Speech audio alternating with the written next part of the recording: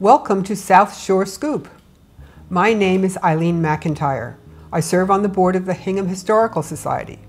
One of my volunteer roles with the Society is to head the committee that organizes our annual lecture series. I am here today to tell you about the new series that will begin in mid-September and run through early April of 2024. We have titled the new series Suburbia, the American Dream. More than half of Americans today live in a suburb. I suspect that, like me, many of you grew up in a suburb. And regardless of where in the United States you may have lived, suburbs have many common characteristics. How did that happen? Hingham today is a residential suburb of Boston, but for centuries, most of our residents had worked right here in Hingham, near their homes. When did the separation between home and work begin? These and other questions led us to assemble a group of experts in the field to explore the history of suburbia. For many, suburbia has long represented the American dream, but so much is changing now in where and how people work and live. So this series also includes programs that look at 21st century challenges for the built environment of suburbia. All programs are offered at 3 p.m. on a Sunday.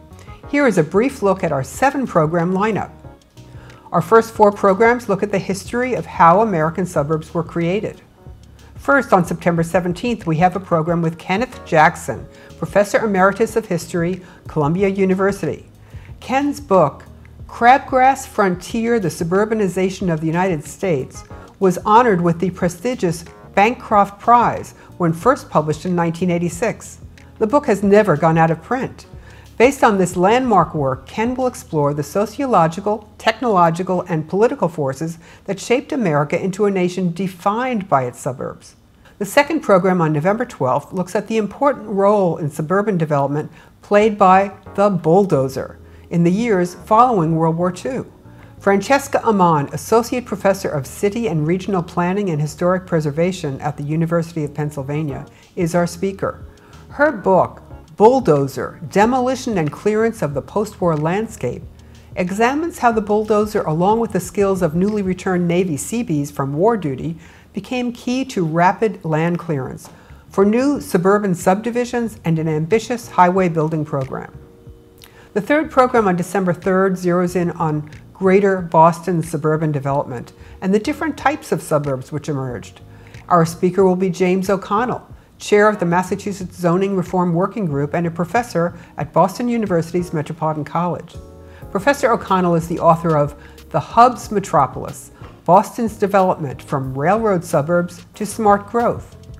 The fourth program on January 21st brings the topic close to home as we learn of the contributing factors and stages in Hingham's evolution, beginning in the late 19th century, into a residential suburb. This program will be led by Gordon Carr, a longtime Hinghamite who chaired the town's Master Plan Committee and is a member of the Planning Board. The last 3 programs bring 21st century issues into focus. On February 18th, Ellen Dunham Jones, Professor of Urban Design at the Georgia Institute of Technology, will draw our attention to the way that changes in the suburban landscape, from streetscapes to redeveloped shopping malls, can improve sustainability while also enhancing health and well-being as we age. Professor Dunham Jones is co-author with architect June Williamson of Case Studies in Retrofitting Suburbia: Urban Design Strategies for Urgent Challenges. On March 10th, we have 2 speakers sharing views of the evolving American dream. Ruth Gilbert Whitner, who is part of the education committee that has organized this series, will guide us through recent demographic data and analysis pointing to a disconnect between today's typically smaller household size and less traditional household composition and the prevailing housing inventory. Joining Ruth is Chris Marsh, Associate Professor in Sociology at the University of Maryland. Professor Marsh's research reflects the impact of historic marginalization on today's Black middle class in America. She is the author of The Love Jones Cohort: Single and Living Alone in the Black Middle Class. Professor Marsh will provide insights on decision-making in the Black middle class today regarding marriage, wealth building, and where and how to live. We end the series on April 7th with a program that will be quite topical during a presidential election year.